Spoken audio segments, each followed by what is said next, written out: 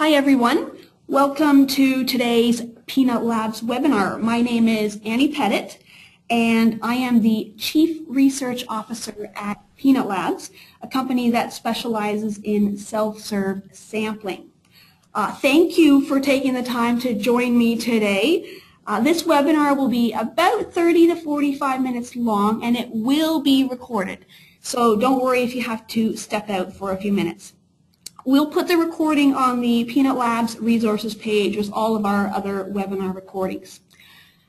Please do remember to put your phone or computer on mute just in case there is a sound problem. And if you would like to chat with other audience members on Twitter, you can use the hashtag PeanutLabsMedia. Now, today we are going to talk about using margin of error to generalize from the population from non-probability samples. I'm sure most people here know that margin of error is a statistic designed to be used with probability samples. But since most online research panels are convenience samples, albeit extremely well-managed convenient samples of pre-screened volunteers, some statistical purists say it's not appropriate to use margin of error. And in fact, most industry standards and guidelines say that research using non-probability samples cannot show margin of error when generalizing to the wider population. So you are in for a treat today. I have with me 4 experts on statistics and market research, and they are going to share their personal opinions in a debate on this topic. So let me take just a few minutes to introduce everyone we have here today. So first, there's me, and as much as I love statistics, I cannot hold a candle to today's panelists who know far more than I do, so I will just be moderating. Our 5 panelists include John Bremer, who is the Global Chief Research and Strategy Officer at Toluna. His background is in statistics, and he specializes in non-probability sampling and online survey research. Nancy Brigham is the Senior Vice President and Global Head of Research on Research at Ipsos Interactive Services, and she also has many years of practical experience with statistics. Our next panelist is Steve Mossop, who is the President at Insights West, and Steve's claim to fame today is that he has published more than 125 press releases that include margin of error with non-probability samples, and he's proud of it. And we also have Trent Buskirk, who is the Vice President of Statistics and Methodology at Marketing Systems Group. So Trent co-authored the APOR statement on the use of credibility intervals for surveys with Rob Santos and Andrew Gelman. So as we go through I have a few questions to start off, so I'm going to go through those. But in the meantime, absolutely do feel free to type your own questions into the question box at the side of your screen, and I will ask as many of those questions as I can.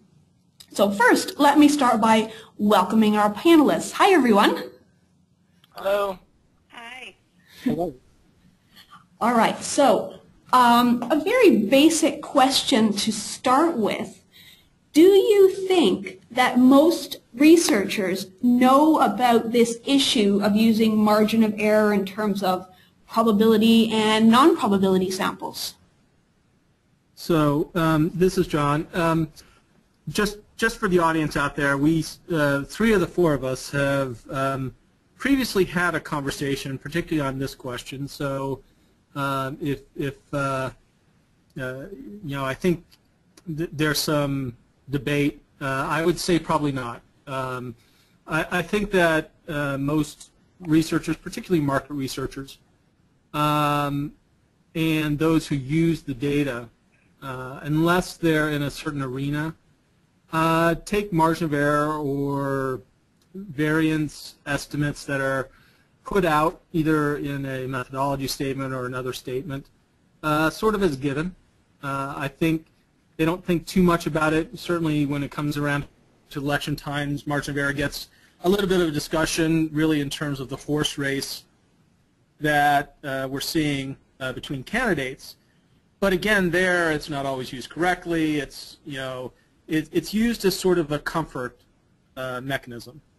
And so I think people have heard it, people have seen it. They don't really understand the intricacies of margin of error, when it should be used, when it shouldn't be. And I think, you know, that's just how it is. John, I would agree. I mean, I think we understand the term margin of error. We throw it around a bit loosely, but the intricacies and the where we can apply it and where we can't apply it is a bit of a mystery, even to researchers. And we're left scratching our heads wondering why are we having this debate when it's really used more often than not as stamp of quality on our results. And so if somebody posts a margin of error, we can put our geek hats on and say we're statistically valid in the opinions that we collected and to make us look smart. But for the most part, I'd say researchers aren't aware of the debate that goes on.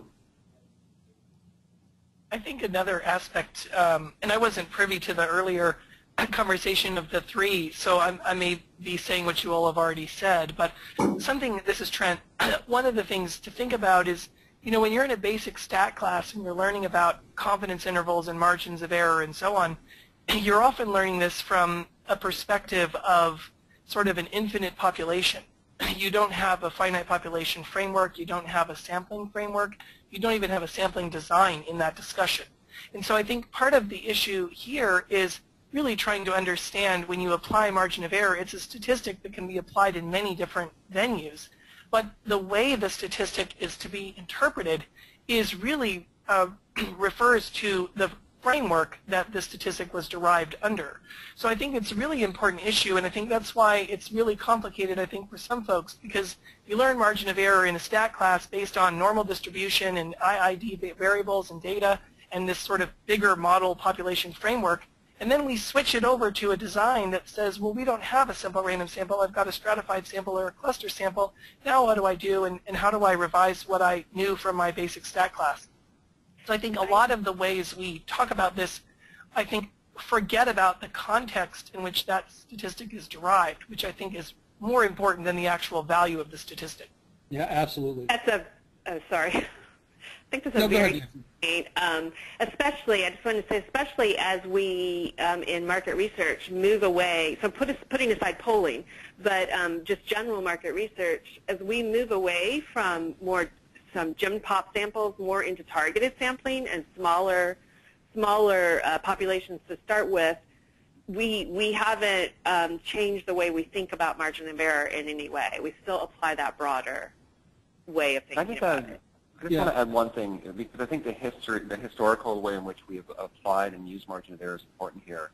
And I started research back in the day when they were just finishing door-to-door interviewing and starting to telephone. So it's been around a while, but I think the margin of error was often stated as a measure of quality in the results because there was issues with small sample sizes, because telephone surveying or door-to-door interviewing was expensive. So you'd have polling companies publish results, and if they had small sample sizes, you could always point to margin of error, well, how good is your research? And now in this era of panels and social media, it's really a non-issue. There's thousands of people that answer surveys, and so the whole debate over margin of error is kind of transitioned to something quite different than what it was originally intended for. Well, I think that there are two parts to that debate, one of which is the appropriateness of margin of error, you know, sort of as an indicator of variance, you know, projecting the population, and whether the conditions are appropriate for the way that we classically calculate it. And I would actually say for almost any survey, and this doesn't matter whether it's online or telephone or even most face-to-face, I don't think the conditions with regard to which margin of error is to be calculated actually apply. Just as one example, you know, even though Annie nicely put it out there that I'm an expert in online survey research, in my work at Harris now, part of it is part of Toluna, part of it is part of Nielsen. We started actually putting a statement on our telephone surveys that basically said because of non-response, because of other things, the theoretical margin of error couldn't be calculated. Now, if it was for PR purposes, nobody's going to publish a telephone survey that says that. We sort of put the number up top and then kept the statement. But I think that applies even these days for telephone surveys. So are you saying you display a margin of error and then say, but it's not appropriate to use the margin of error? So that was at Harris. The quick answer is yes. But the longer answer is at Harris for telephone studies, we displayed a margin of error and then said, but this is the theoretical number. We don't believe that this actually matches. So why would you say it then? Because people want the number. It's purely a client requirement, and we're not going to just put it out there pretending like it actually applies. So in those cases where they absolutely had to have it, and this actually does apply in some cases at Toluna now for online, they absolutely have to have it. We say, in theory, this would be the number, but this is not a probability sample, and so that can't be calculated. For most surveys we put out, we actually say it can't be calculated, but if you need a number, we put it out there. So why not just throw out any random number? If margin of error isn't applicable, throw out pi, 3.1415. That's too large, Annie. Yeah, I actually think in terms of in terms of throwing out a number, the theoretical number I think is appropriate. And again, apology to folks who weren't around, but Andrew Gilman said something the last time we talked about this, which is appropriate, which is that's the least bound, and that's least bound for any sort of survey you do.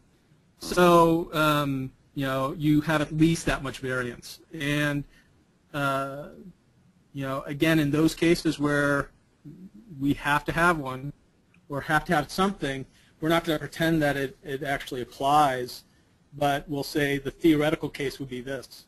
Isn't that kind of sitting on both sides of the fence? Sorry, I think Nancy's trying to say something. Isn't that sitting on both sides of the fence? Like, take a stand and give data that you believe in that is true? Just in terms of business, we're not going to throw away business just because we're going to take a stand on something that everybody, all the telephone folks are putting out there anyways. Yeah, I'm not sure that we can look at it as taking this, being on the fence. I think that some of the things, I'll say something that some of you guys have heard before. All of our classical statistics were based in a different era. Sorry, they, where research was quite different. Where we are today, the world we live in today, research is very, very different. It's evolving very quickly, and we have to adapt to it. So I often wonder, do we take these old paradigms and try to put them into our new world, or do we just create new paradigms to start with? So what we've done in the market research industry is we've tried to bridge those paradigms. We've tried to say, I'm going to take the old ways of looking at things, and I'm going to see if there's a bridge, and I can bring it into the new world. So, for example, at Ipsos, we use credibility intervals, Bayesian credibility intervals. So it's a proxy for margin of error for polling. I know that Trent could probably talk to that way more than I can because he's written a very good paper on it. But that is a way that we try to proxy it so that people feel comfortable. As John said, clients demand it. People want to feel comfortable, and some of those old paradigms still make them comfortable even if they might not be totally appropriate. And from we issued Gentlemen, could you just say your name when you start to speak so the audience knows who's chatting? Sure. It's Steve here, and I just wanted to comment on what we say. And we've done 125 press releases since the inception of our company, and we've wobbled back and forth between the different versions of what we talk about. Currently, in our last release, we talk about, we just say quick sentence, all statistical margins of error, arguably not applicable to online panels. We've assumed that the same margins of error apply as if it were a true unweighted random probability sample. So we give the margin of error. And that appears in probably a third of our releases, and other times we just skip that and go right to margin of error. But I'll lay out an interesting point with that. Out of the, we field on any particular release, we may field up to 10 different media calls and talk to the media. And I would say that out of the 125 releases, that there's been maybe 1 or 2 or 3 reporters who have asked about margin of error. And all their questions relating to the credibility of our work does not center around margin of error. So maybe we're debating something that's irrelevant, just to be blunt. This is Trent.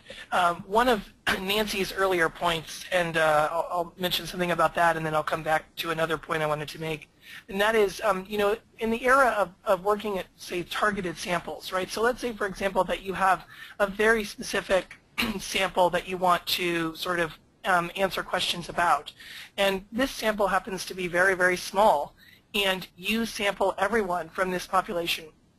Then theoretically, there is no margin of error, right? From the design-based perspective, purely design-based perspective, the margin of error would be 0 because there's no replicative variance from that derivative.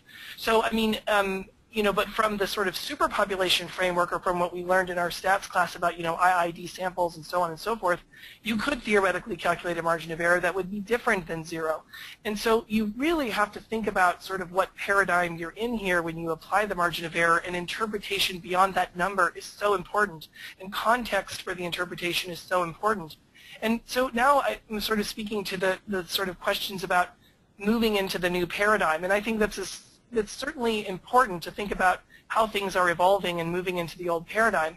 But I think the fundamental principles of quality and how we measure that quality in some ways can be certainly informed by our past. And things that we don't see reported, we see an over-reporting or an over-emphasis on margin of error, but we don't see an emphasis on what's the interclass correlation coefficient. How similar are your panelists when they respond to a particular question? What's the variability in the response distribution that you're talking about? Because margin of error would be derived from that response distribution, but I don't really care about the sample size. I want to know the effective sample size. I want to know what your non-response follow-up was, because that, as John mentioned, can certainly alter probability and non-probability estimates. There are lots of other things that sort of go into the ability to understand quality, and margin of error, I think, gets lost in the context, and I think that's really, really important. I'm not sort of knocking the number or not, but I think context is certainly important for inference. Okay, let me. Yeah, Steve. Oh, go ahead. Steve here. I couldn't agree more with that. I mean, there are so many other factors, and in the day and age that we're talking about online panels, there's so many things like the proportion of females versus males on a particular panel, the underrepresentation of the 18 to 34-year-olds, the variance in opinion, or even the motivators for why people join a panel. All those things factor into the quality of a panel, but we don't talk about them, and there's no industry standard of a measurement that we can apply to those to say, is this a good sample or is this a bad sample? We solely rely on margin of error and give it way too much of an overemphasis. So as a panel, do you think that just generally only talking about margin of error is grossly insufficient? I would suggest that it is, but we don't have, we're now having a debate in this call, and we have a debate in the industry, but we have made no progress in our industry, I think, is the associations that represent us to say what are those metrics and what should we be stating in publicly released polls especially, because those are the ones that typically get the most attention. Yeah, the other part of this is, Trent, I think the other part of this is, when I read about sort of how these press releases come out, or how people actually, speak about margin of error and so on, what often trails in that conversation, or at least in the reporting, is what kind of survey or sample was actually used in that process, right? So in order to properly interpret the statistic itself, I would need to know a little bit more than just the number. And so if I see a small number and I see two small numbers compared to one another, I might think, oh, the smaller one is the better survey, but in fact, it may not be. And so I think there are additional pieces of information that we at least have to convey if we're going to report a margin of error, or if we're going to report that a margin of error can't be calculated. There are other things I would want to know, like what's the variance in you reported the mean, but what's the variance? I can take that and really use that as information to at least understand how, if people were more similar or less similar. Sample size is great, but it's not the only, it's not completely telling. And I think that, this is John, this gets back to Nancy's sort of new versus old paradigm discussion, which is what do we report? You know, we've been so used to margin of error, we've been so used to, you know, how it's been. I think Trent makes a good point, which is if we're trying to assess the quality, assess some other factors, we can potentially report different things that actually go into it. But and this is another discussion we've been having, particularly within the online industry, we have a lot of industry-wide discussions about things. We have groups that develop standards. Now, sometimes I would suggest they're conflicting, et cetera, but you know, we haven't actually developed the standard for what to report in these situations. And I think, you know, some may not agree with it, but at least if we came up with a standard, you know, you could debate it from that standpoint. The fact that we don't have one right now, I think, allows this debate to continue sort of in an open, swirling way. And Steve, I would add a comment here. I think we're embarrassing ourselves. We've had 10 years to think about this. Our first online surveys were done in around 93, 94. So we've had a long time to think about this and react to it, but we haven't made any progress as an industry to address it, at least publicly. If I think back to the media's use of polls, they want to, or some of them want to report a single number that shows, you know, they've done their due diligence. So if margin of error is not the right thing or is not sufficient, what are they supposed to do? Are they supposed to incorporate an entire paragraph that shows a variety of different quality measures? I would suggest yes, that there could be some measures. We used to have a thing called record of call back in the day when telephone was the primary mechanism to collect data. And that was the industry standard that was published. There was about 15 different variables in that record of call that would say whether it was a good sample or not. Yeah. You know, this is Trent. One of the things that sort of strikes me is even if you use credible interval as the way around this problem, you know, there are several parts to be able to interpret a credible interval correctly. I mean, the way you specify the prior distribution, the type of credible interval that you've specified, you can choose things like the narrowest interval or the highest posterior density interval and all those other technical words that we can just keep going on about. But the point is, I can't properly interpret even a credible interval unless I know something more about how you actually did it or what choice you made. So even if the industry or the media is pressing for a single number, I'm not sure that we can take this multidimensional problem and push it down into a univariate solution for them. It's more complicated than that because we've chosen multiple ways to collect data now in the new paradigm, as Nancy mentioned. But yeah, so Trent, I'm going to agree with you on that, but then also say there's a way around that. So as you know, Ipsos has done a good job. I do think they've done a real service with the credible interval. I know that Doug Rivers at one point came up with his pseudo margin of error. I did as well. But the secret is, you know, even now with margin of error, when somebody reports one, I would suggest they still need context and other issues around that. I would suggest that we get around that through the methodology statement. And so by that I mean, no matter what happens, and I don't want to split media, PR types things from other types of research, but honestly we control other types of research better, where if we're not reporting it in a public framework, I would suggest we do it, we actually already do it pretty well. We don't necessarily do a margin of error. We put a lot of things into the methodology statement. I would suggest we come up with some standards, you know, perhaps the credible interval, perhaps something else, where they could perhaps say one thing, because that's not going to change in the media. But then the methodology statements, those who are actually looking for the information, we have a second standard for information that goes in there.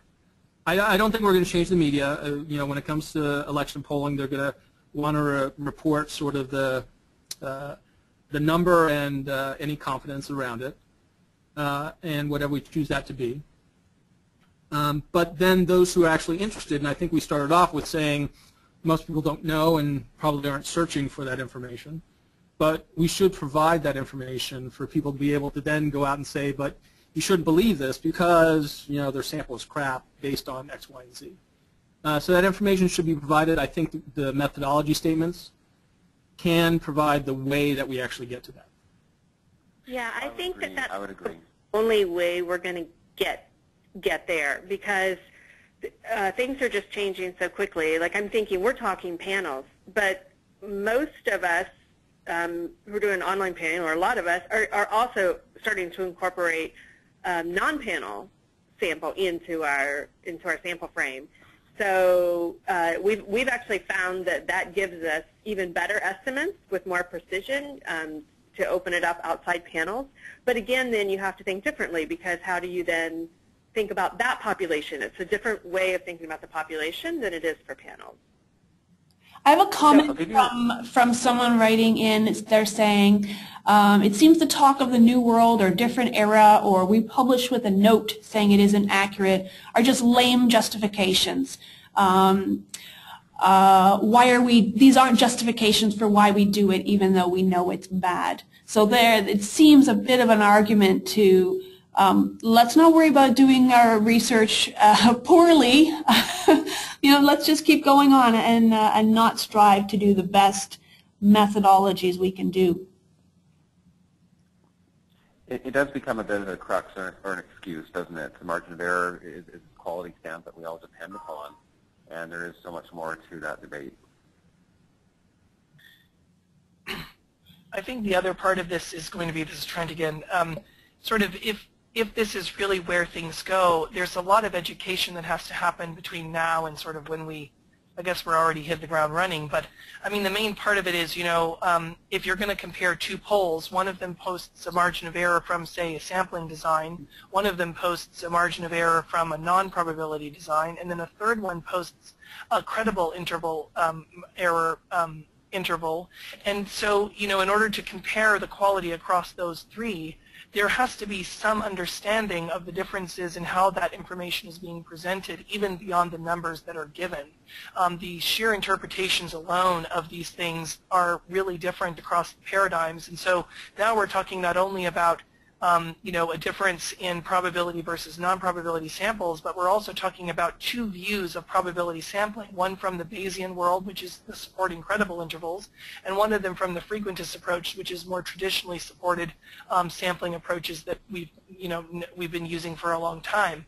So I think that shifts in the advances of statistics are sort of swirling in here, and things get a bit confusing when you try to compare these two numbers across things with different interpretations. So I think we owe it to our, you know, respective constituents to educate them as well, and to give a little bit of pushback when one number is requested. We say, sure, we can give you that number, but let me give you the interpretation of this number, because no two polls are the same, and no two methodologies are exactly the same, but let me point out some differences that are key to understanding the methodology and the inferences that are derived from that methodology.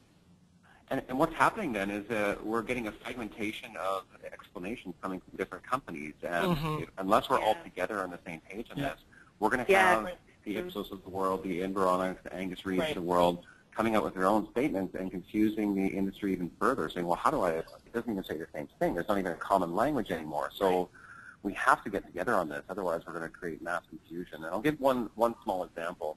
The question that comes out most commonly from reporters, the releases that we do, is the understanding from reporters of what a panel is and how it works is so off the map. Most reporters think it's an online voting site where you go and you express your vote just like you would in a newspaper or a blog. And that's their understanding of polling and how it works, is click to vote, yes, no.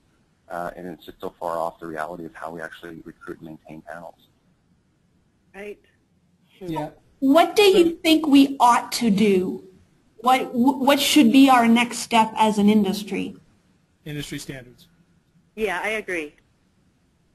So, and again, we're going to continue to have this discussion. We're going to have sort of the swirling around, do we report, do we not report? and at the end of the day, if we don't have some standards that have some good thought behind them, different people are going to do different things, and it's going to lead to different interpretations. Some folks are going to have a certain amount of information that they put out. Others are going to have different information. Again,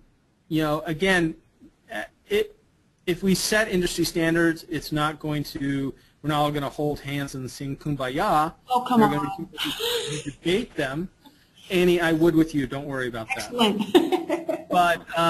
But you can have the debate from those standards, and everyone, folks are applying. And again, I still, sorry, Trent, I still think that more traditional ways. I would actually argue can't be called probability samples anymore. I know that's controversial, but the standards do need to address how you actually would compare across what people would call probability samples and non-probability samples.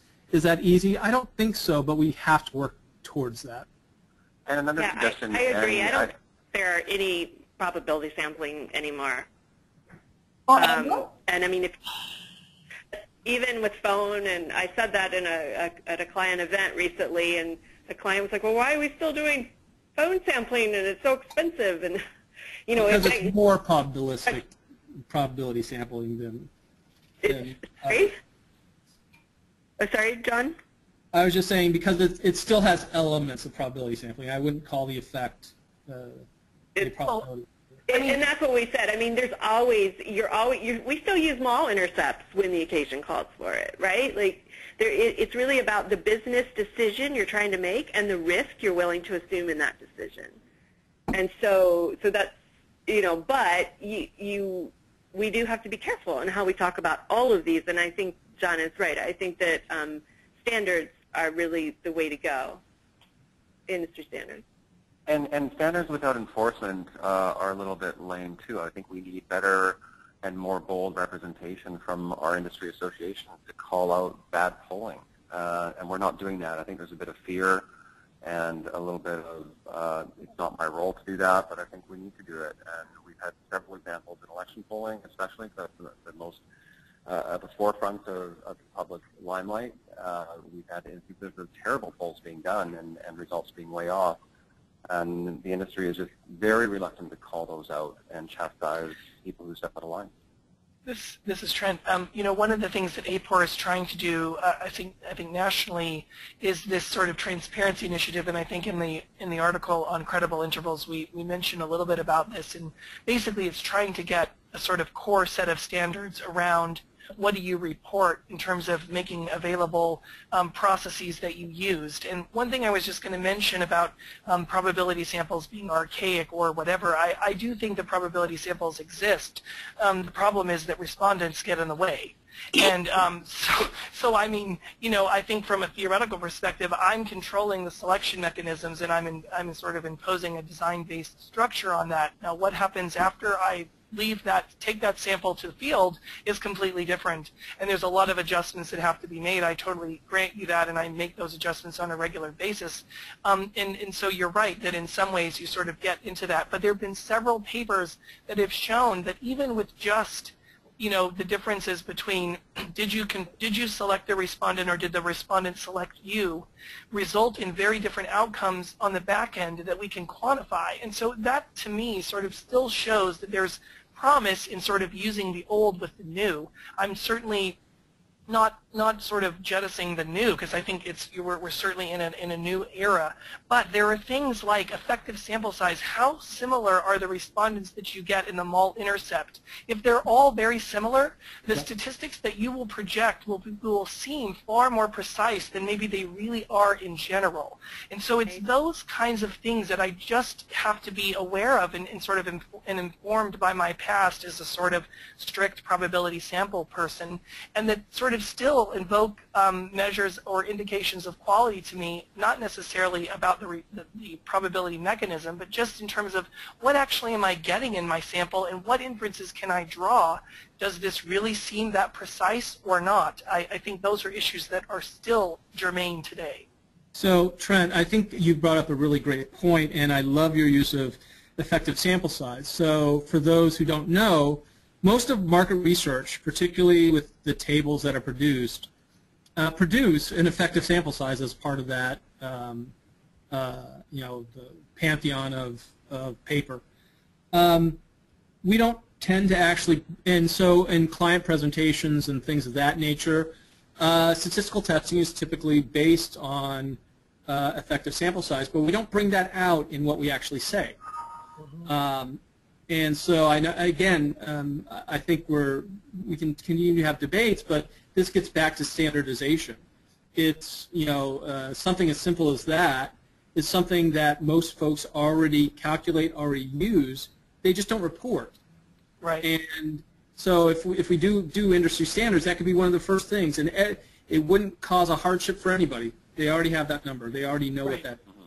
And it's quite informative for those people who really understand that in terms of the variability and the outcome that you're looking at apart from the statistic that you're using. So I actually think it's certainly a way to get us on the same page. Because let me, we're kind of getting close to the end. Let me finish off with one question for each of you to answer. So we've got all these frameworks around what we're doing right, what we're doing wrong, plenty of what we're doing wrong, and what we ought to do in the future. What should we be doing tomorrow? Is it this, if we had done a probability, is it a credibility interval, is it MOE? What should we do tomorrow? We have a poll to give out tomorrow. Well, I'll start, Steve Mossop here. I would immediately change and come up with, I guess, my own industry standard for the lack of the wider industry standard to how we address this. I've looked now at several polls in the last even 3 or 4 weeks that we've put forth, and we do vary in terms of how we talk about it. So tomorrow we're going to come up with a standard wording that we're comfortable with, and hopefully the industry can lead us rather than us lead them to come up with an industry-wide one that's accessible to everybody. But I think we're a long way away from that. Nan? I think. Go ahead. Oh, sorry. From an Ipsos standpoint, I think what we'll do is encourage our folks, especially our public affairs folks, to more detail into the statement around credibility intervals. So typically our statement that I've seen is fairly vague about some of the other things that you would need to report to understand more about the Bayesian credibility interval. So I want to take a look at that and say, what are we doing? What do we need to report more so that people can have a better understanding of what we're reporting? Yeah. Without a true industry standard, we would potentially use a slight augmentation of what we do. And so, Annie, you asked about our, one of our statements. That is not our typical statement. That is, our first statement is no margin of error. You continue with that. If pushed and the client is going to walk the door, we would do the theoretical margin of error with a statement that says it doesn't apply to non-probability sampling. This is a non-probability sample. We would then probably add in some additional information that we've discussed here. I think that's fine without an industry standard. Until we really have an industry standard that folks agree upon, though, you really you have to understand what you can do in different situations. We are going to primarily, and for 95% of our jobs, say you can't calculate a margin of error and leave it at that. This is Trent. The first thing I would do is maybe call back my non-respondents. And the second thing I might do is I might look at and there's a theoretical justification for this if we really go into our textbooks and look at the central limit there one more time, but one thing I might sort of think about is if the sample size and the effective sample size are not the same, then that might suggest that the variance that I would use as the basis of margin of error might be too small. In other words, I'm over-projecting confidence where I probably should be more conservative. So if that were the case, I might go take a step back and say, can I or should I adjust this variance estimate that I have from the sample that I've got to make it a little larger, to make my confidence intervals a little bit more conservative so that I can be more confident in the statement I'm making about the data that I have. So that's sort of what I would be looking into, and also thinking about resampling frameworks, and that's a whole other discussion, but as another sort of possible solution for getting us all on the same page. That's really great. I think we have reached the end of our time. I would like to say a huge thank you to Trent, John, Nancy, and Steve for taking the time to share their opinions with us. I would also like to thank everyone who made the time to listen in today and possibly even a week ago. I hope that everyone leaves with some insight into this problem, perhaps a few things to think about for tomorrow, for next year. We will make this recording available as soon as we possibly can. We will send you the link in an email, so watch out for that. May all your samples be as representative as possible. Bye, everyone. Bye. Bye. Bye. Thank you. Thank you. Take care.